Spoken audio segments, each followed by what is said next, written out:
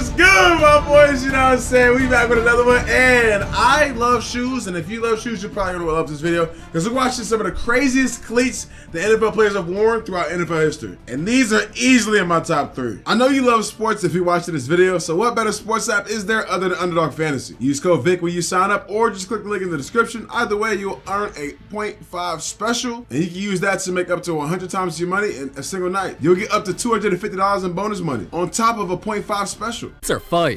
Literally. Woo, these cleats are the most expensive in the world, for. worth over $200,000. And those are only some of the craziest cleats NFL players wore. Is it designer cleats? Maybe they're Vuitton. First, a player partnered with Buffalo Wild Wings to create cleats for his nickname that he could eat. Ahmad Gardner, Sauce, or at least that's what his chain said, clad with beat-ups because he wanted to promote their food, secretly put in hours working there, and because he loved their sauces, they helped him design his own sauce. Some athletes just get a sneaker. I get a sauce. Perfect. But what does that have to do with cleats? Well, that sauce wasn't only for the meat he was putting in his mouth, it also went on his feet. Nigga, what'd you just say? You said that. You said that. You said that. You said that. Got the honor to be working with Ahmad Sauce Gardner. We're gonna be painting with some flavor. We're gonna actually use some of sauce in the paint. All right, now you're doing too much. You're gonna have all these goddamn bugs in my shoes, man. He's hard though. What's actually dope about it is this is one of the first pairs painted with actual sauce in the paint. Sauce's cleats were customized in black with sauce dripping all over them, and each shoe featured one of Sauce's diamond chains hanging from the laces that were even made with the real sauce. That's fine. Damn, now that's some heat on his feet. But the rest of the cleats in this video get even more ridiculous. Like there's an NFL player who was so bro, he made cleats out of literal duct tape. There's even cleats a player wore that came from a video game. But before I tell you about those, let me show you the scariest cleats in NFL history. A lot of NFL players clearly have a weird obsession with horror movies. Starting with Gabe Davis, he wanted to show tributes to some scary white boys. This creepy clown looking ass main character from the movie Terrifier is something that keeps people up at night. So Gabe got dude painted on his cleats. Movies, man. He was also inspired by the movie series Halloween because of its iconic killer Michael Myers, so we got cleats customized for him too. Now, Adam Thielen did a little bit more for his scary movie fetish. This is Pennywise. I actually do cuss a little. Do you? Also, yeah. What's your favorite curse word? Probably fuck. Yeah, that shit scared me, so I just had to traumatize you with it. Anyways, dude's one of the ugliest killers ever from the movie It, and not only did Adam literally show up to a game dressed as him, he clowned his own cleats by getting Pennywise on him. Then, he dressed as another character too, the Ghostface motherfucker from Scream, and also from the Scary Movie series. What's up? And then turned his cleats into some perp with dude's face on them. Now, okay, I definitely respect what JJ Watt turned his cleats into though, cause I grew up watching the same movies. Freddy Krueger. I still want the Freddy Krueger dunks. Jason Voorhees. These guys were so known for their movie scenes that they eventually got put into the same movie and battled each other. So JJ represented their rivalry on a set of cleats with both of their faces. The colors on those are crazy. Something even crazier though is this guy. Do you want to play a game? That's not a face you ever want to wake up to. Jigsaw from the Saw movies is known to torture all of his victims with crazy games, which kinda reminds me of what Stefon Diggs does every week to his victims. No wonder why he got cleats of dude. The absolute craziest Halloween themed cleats a player wore though had to be Isaiah Rodgers. Who? Cause his weren't only designed to be wrapped up like a mummy, they had an actual face and eyes that glow. But not all players' cleats are crazy in a scary way. Oh my god. It shouldn't even be allowed to wear these next ugly things on a football field. I never thought that I'd see cleats like this dude's. Dookie and Nacho. Speaking of nachos, let me take a bite real quick. All cause dude was an unknown player who literally got no playing time. He wanted to go viral somehow, so he started wearing cleats that belonged on a homeless man. First, Duke obviously liked the popular Converse shoe Chuck Taylor's, cause he decided to take his all-white cleats and literally tape them up to make his cleats look like the shoes. Now, I don't know if dude thought wearing these would make him the next Wiz Khalifa. Chuck Taylor's. Yeah, I'm saying we still here, baby. But the tape on Duke's feet was only gonna keep getting crazier. Cause after dude went viral, man showed up to practice wearing some house slippers. And he also loved Nike slides so much, he was always wearing cleats that looked like those on the field. That's hilarious. Duke's cleats made him more famous than his play on the field, so he kept getting more creative with blue versions, and just when I thought I seen it all, dude really stepped out in some Gucci flip-flops.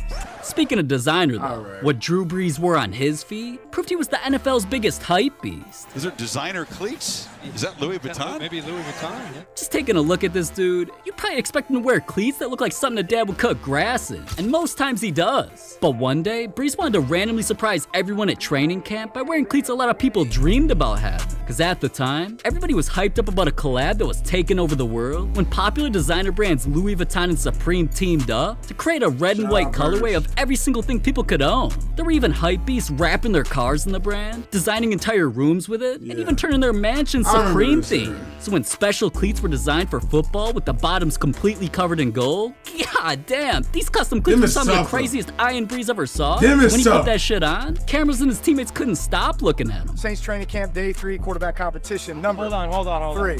Before we start, can we get a close-up on my man's cleats right now? Look at the detail. Look at the detail. Hey, don't get the shoot. Don't get the shoes, man. Can't get the shoes, man. Now, I'm not even gonna lie. That was the first time I thought Drew Brees was cool. But Aaron Rodgers' cleats weren't just crazy. They came from people being burned alive. That might be the craziest reach I've ever heard in my entire life. Holy Jesus. To cover? Rodgers was heartbroken when he heard about a tragedy near his hometown in California. Jeff, this fire is burning out of control 24 hours after it started. People have died. Firefighters have been hurt. We just heard what sounded like an explosion in the distance, and a police officer told us it was propane tanks. That's another explosion. Rodgers watched as a power line malfunction sparked a flame that lit up everything around. The fire ended up spreading over 150,000 acres of land, so people were literally driving through fire while seeing their town burn to the ground. Heavenly Father, please help us to be safe. So not only did this cost over $16 billion in damages, it became the most destructive fire in the state's history by killing over 85 people. Rodgers knew he had to do something to honor his home, especially the people that were lost. And that's when he hit up a famous designer to create some crazy cleats that would have the entire world aware of the tragedy. Now, I didn't even think a design like this was possible, but the cleats were literally created using flames. They were also designed as an outdoor camping vibe, with shoutouts to the location of the fire like Paradise Strong, as well as Cal Fire. So Rodgers was lit when he got these. That's tough. Ooh. So we wanted to do something unique and authentic to you and the story. Wow, you did a great job, man. Thanks, man. Incredible. And of course, after he got him, he wore him to his next game. Aaron Rodgers making a big show of support for victims of the campfire tonight. That's right. Rodgers wore custom-made cleats, check them out, reading Butte Strong and Paradise Strong during the Packers game against Washington. Damn. You gotta respect Rodgers for dedicating cleats to something bigger than himself. Got to. But Justin Jefferson's cleats weren't something to be sad about. Because not only were they crazy, they came straight out of a video game. He's always been busting people's asses in Madden. No! No, chat! He thought he was sweet, chat! Come on! Let me see those W's in the chat! And lucky for him, he's become such a football star in the real world, it almost made his character unstoppable in the virtual world. His main motivation to keep getting better was to up his Madden rating to a legendary 99 overall so that he'd be awarded with some special gifts. And as Madden 24 was about to drop, he predicted what his rating would be. I think my Madden 24 overall rating should be a 99. And right after that, Madden made things official by granting Justin's wishes. He not only became the highest rated receiver in the game at that 99 overall, he became the highest rated receiver in Vikings history, passing their ex-most legendary player Randy Moss, who had a 98 overall. This was a huge honor, so Justin even tweeted, "Y'all have no idea what it means to be a 99 in Madden. Since I was 7 years old, I've been creating my own player making him 99, now I don't have to." So now that Justin officially became an exclusive member of the 99 Club, Madden damn near turned into COD by sending him an exclusive care package with some goodies. A custom PS5, custom controller, a gold-plated trading card, and the best part, some custom cleats. All gold with his initials, the 99 overall stamp, and to top it off, some crystal-looking diamonds. These cleats had it all. So since Justin's already known for wearing diamonds in his mouth and around his neck on the field, of course he wore them to while out at practice. You already know what I got on my feet. The 99s. And then, he wore them in the first game of the year where he went God mode. But players don't always get cleats over something as innocent as a Madden obsession. Cause Stefon Diggs copped his cleats over a drug addiction. Stefon's addiction started right after making the NFL when he realized he couldn't go a single day without caffeine, especially from Starbucks. Really, coffee like dope to these folks. Every day, same trays, in and out, and I be the one serving. And I don't blame him. Everything on their menu's good as I did not think I was gonna bend the Don skit in a He's gone viral for tweeting video. that his love for Starbucks is a forever thing. Then they tweeted back saying the love is equal forever and ever. He's posted pics of him at their headquarters where he captioned it as home. Even his jeweler admitted his love for Starbucks by revealing Stefon's new purchase of a diamond Starbucks chain that cost around 5 Starbucks drinks or $15,000. For Stefon, some days it's their coffee, and other days it's tea. You should actually pick up a mango black. I drink tea every day. I have to. It's my coffee. His obsession with Starbucks even followed him into game days with some custom cleats. Now, and these were just his first cleats that not only had Starbucks logos all over them, everything about them was the brand's colors, and they were designed to look like a cup of coffee ordered from their place. He also got a second pair made. This time a Reddit out version, which is better in my opinion, that he even wore during a game against the Seahawks in Seattle, ironically the city that the first ever Starbucks opened. Man's really proved he's a fiend for caffeine, even when he's on the green. But speaking of green, not that. Odell Beckham's cleats cost a whole lot of it when he wore the most expensive in NFL, no, scratch that. He wore the most expensive cleats in sports history. It ain't a surprise that Odell would do something so ridiculous when he'd already worn cleats that matched a famous I remember these was, yeah. Character in Batman movies, the Joker, and got dude's face put onto his cleats. Odell also did a little something for his foot game for Kanye West. And no, he didn't wear some ugly ass Yeezys like everybody else who thinks they're cool. We don't give a fuck! Nor did he copy the other NFL players who wore Yeezy cleats like DeAndre Hopkins and Von Miller. All of those Yeezys had nothing on Odell taking inspiration from Kanye's album cover Graduation when he turned that artistic masterpiece into cleats. The crazy cleats that Odell's worn go on and on. I think it's obvious Odell Beckham has the best feet heat of all time. Man's worn ones that were dripping in bait. He's worn cleats from the future.